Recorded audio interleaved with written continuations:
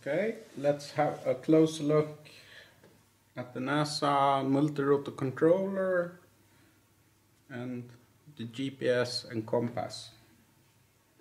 I'll put the compass aside.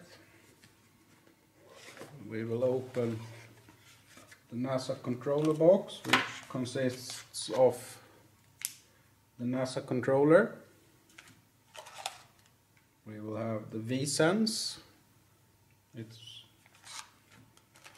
We will have one bag of servo cables for hooking up your receiver, and finally one bag with the USB cable.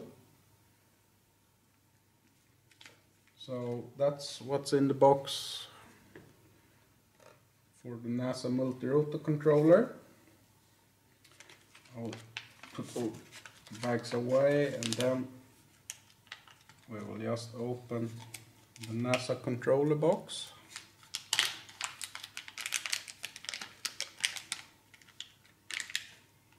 So this is the Naza controller, and we will have engine outputs on the right hand, and on the left hand we will have inputs for aileron, elevator, throttle, rudder and mode control. We also have connections for the LED and V-Sense and expansion port where we are going to attach our GPS and compass. And the other side is where we will hook up our receiver. And the back side of the controller, nothing sexy about that one. So that's our Naza controller.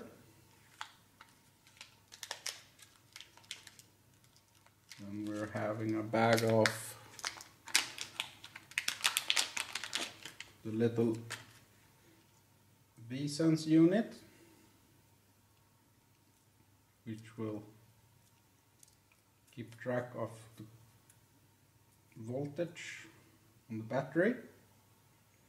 We have plus and minus that we're sooner gonna mount on the Discovery boards.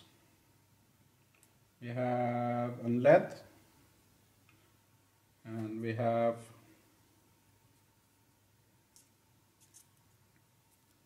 the cable to connect to the Naza controller. And finally in the bottom you have the USB port for connecting to computer. So that's the V-Sense unit. We have a bag of servo wires. I'm not gonna open this one because it's a quite decent amount of wires, and I think you guys know how servo wire looks like. And finally the USB cable.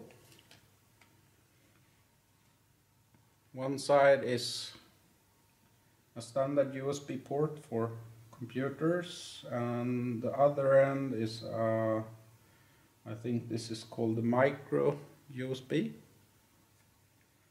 which will fit in the bottom of the controller like this, and pull it out. So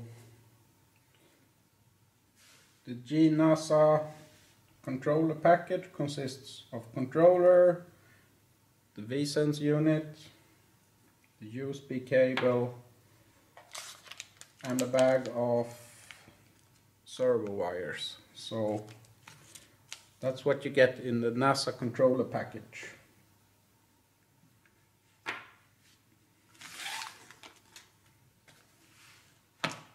Then we have the Naza GPS and compass box.